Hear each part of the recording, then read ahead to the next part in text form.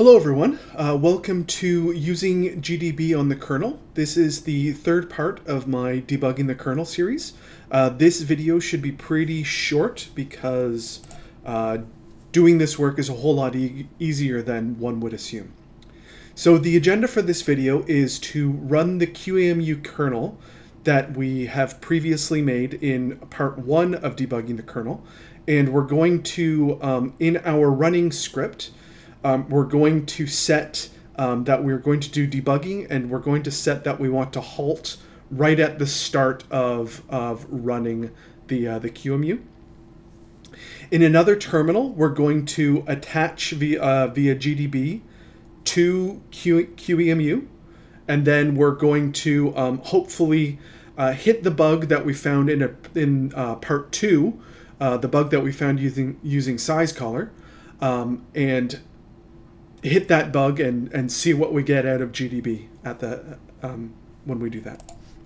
So there's no more slides here. This is going to be a pretty quick video here.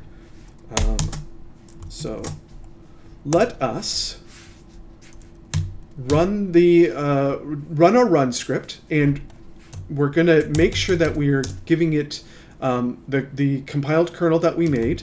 We're going to say that we get, and that's the -k option.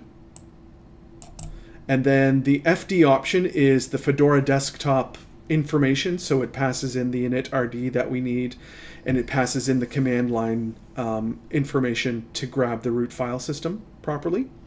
And then we're also going to pass in that we're going to do debugging, and that we want to break right at the start. So B and D. And we also want to put in N here, because N allows us to not have a display, so we don't pop up a QEMU window here that we don't need. So I'm going to start that up, and you'll notice that nothing goes here. It just spits out the actual real QEMU command that we could have typed by hand, but the reason I don't like typing, the reason I use this run script is because I don't want to type all of this stuff by hand every time I want to do a QEMU system. So the important things here that you'll find are just these two things, these two options, which are to do the debugging and the break right at the start. And because we've broken right at the start, that's why we're not progressing into the kernel. So we're going to attach ourselves into the kernel via GDB. So because well, the way that we do that is we GDB into the VM Linux of the kernel that we've built. So we just hit enter here, and then we target remote :1234. And we are now on that kernel. Now, just for demonstration purposes, let's say we wanted to start stepping through the kernel right from the start. What we would do is do a hardware break on start_kernel. And then we would hit C for continue. And now we are at that spot. We are at our first breakpoint, start kernel, in init main.c, and we can bring up the TUI and look around the source code here. We can get ourselves a backtrace. So this shows us that start kernel is in fact the first C function that is called when the kernel starts up. It is called by secondary startup 64, which is in one of the assembly files, head_64.s. So start kernel is the first C function that's called. Now we can start stepping through things. Now, not everything is going to have source code available to us, and I'm not quite sure why that is, but that's the reality of it. We can step into functions.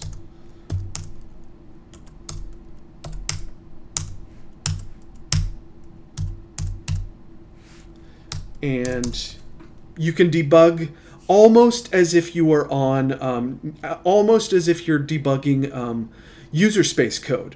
Now, I believe there's a limit to the amount of hardware breakpoints that you can have. I'm not sure what that limit is. It may be 3. I'm not sure.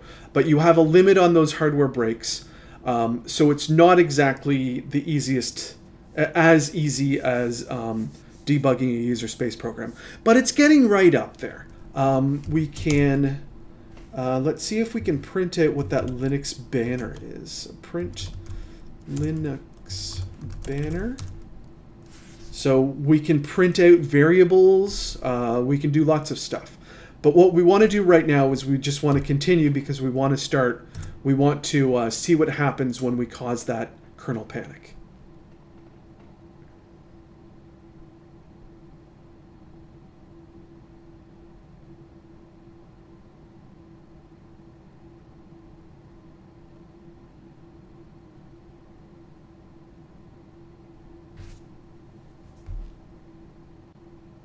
And I'm going to get my, here we go. Once we're up and running, then I can copy our crashing application that we discovered in part 2 of debugging the kernel, the syzkaller work that we did in the previous episode. Oh, we probably need to get into the correct directory. All right. Now let's use that crash application to crash the kernel and see what happens with GDB here. So crash. Now nothing's happening here. So it's not exactly the same as debugging a user space program, because when you cause like a seg fault in a user space program, your GDB will halt at where that crash is, and you will be able to do a backtrace and things like that on that crash so that you can debug that way. With this way, the kernel panic luckily tells us where we crashed. It tells us that we crashed on fix up bad IRET. In the previous video, we discovered that the fix up bad IRET, where was the syzkaller crash log? Crashes, not that, the log, please.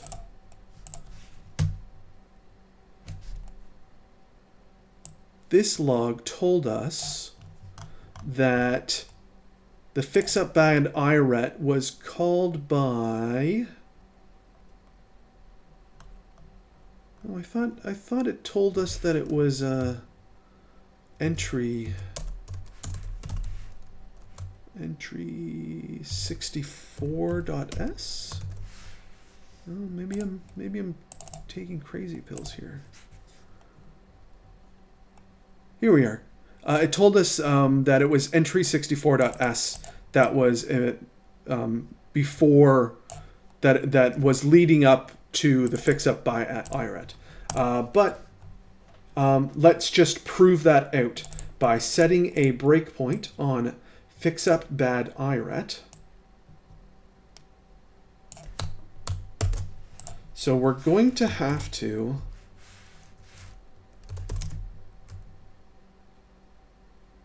that's not where we are. And we're going to have to set the hardware break for that function. And then let's see if we can restart from GDB. I'm not sure if we can. No, remote does not give us that. So we're going to have to restart our QEMU system, then target remote 1234 again. And we want to hardware break on fix up bad IRET. Okay. Let's do this again. Target remote 1234. Hardware break on fix up bad IRET and continue, please.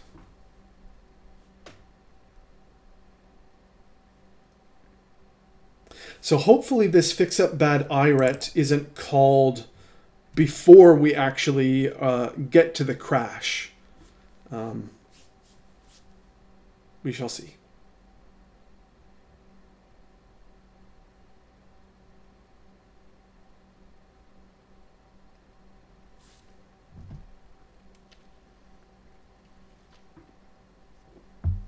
All right, we're at at the command prompt.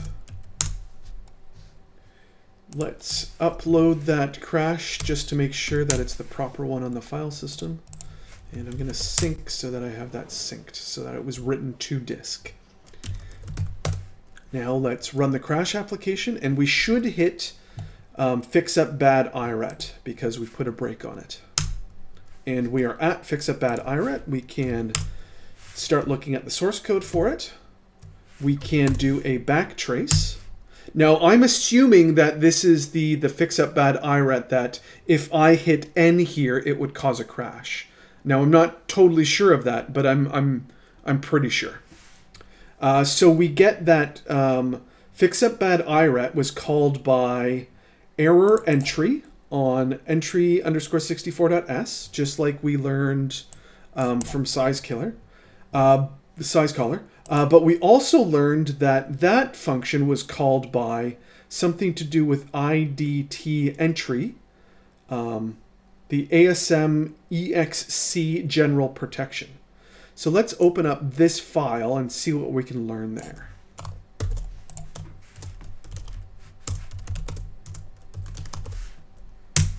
And it's on line 559. So go to line 559. And we've got a macro here doing some things. What does the macro do? The macro makes a function that takes registers. So I wonder if we have print regs here. No regs in current view. Print S. Print resolve S. So we've got this bad IRET stack.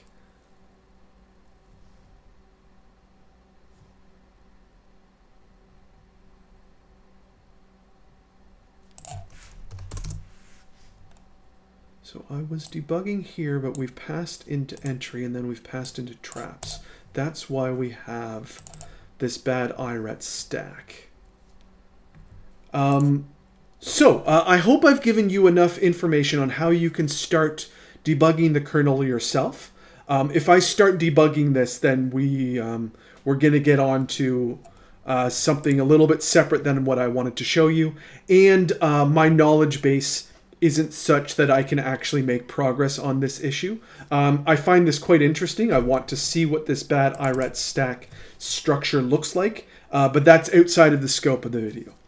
So I hope that this video has shown you that using GDB on the kernel is a very simple process. It's not quite as easy as using GDB on a user space program, but it is much easier than one would assume.